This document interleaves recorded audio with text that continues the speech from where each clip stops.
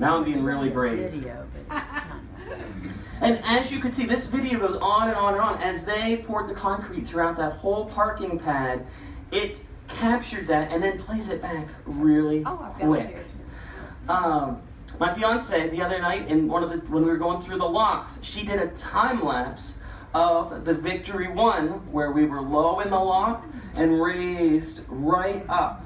So sometime I have it on my phone when we're around the ship and you want to see that one, come up to me and say, hey, show me the time lapse. So that's the homework assignment, is to follow up with me, and we'll show you the time lapse and help you out with some other things that you might need assistance with on your phone. So that was another great example of a time lapse. So do you have to have your phone on for like a half hour? Yes, you do. And that brings up a really good point. So sometimes you can get like a little tripod or some claws that will attach to your phone so that you could leave it and not have to be there, and your arms are like, oh my gosh, I'm gonna fall over because I have to hold my phone for so long to get this time-lapse video. My sister's husband, they were on a trip to South Africa, and they thought they were gonna do this fantastic time-lapse of the sunrise from the balcony of their hotel. And so Eugene goes up, and he has the little claws to attach his phone to the balcony, and he's recording and recording and recording. And the next thing you know, as you watch the time lapse, all you see is a tumbling and this whirling. It fell. His phone fell from the 3rd floor to the concrete below, and it was not good. But he was sure that his phone had broken.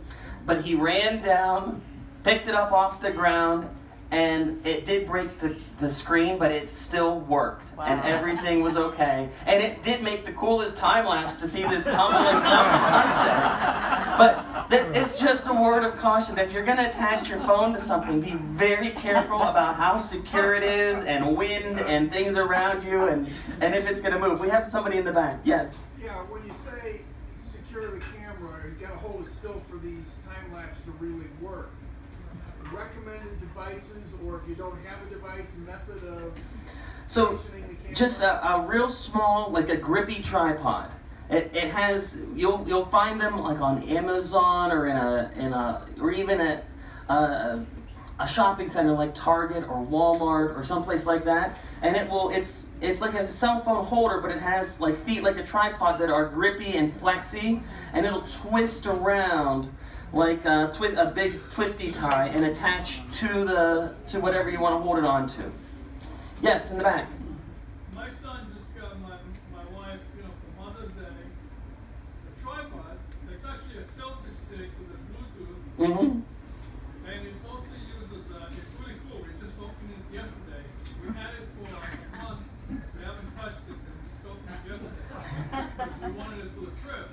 And it was really cool because it's used as a selfie stick, but you can also use it as a tripod, and you can take the button out that's a remote control, so you can actually hold it down on the table and let it take a picture.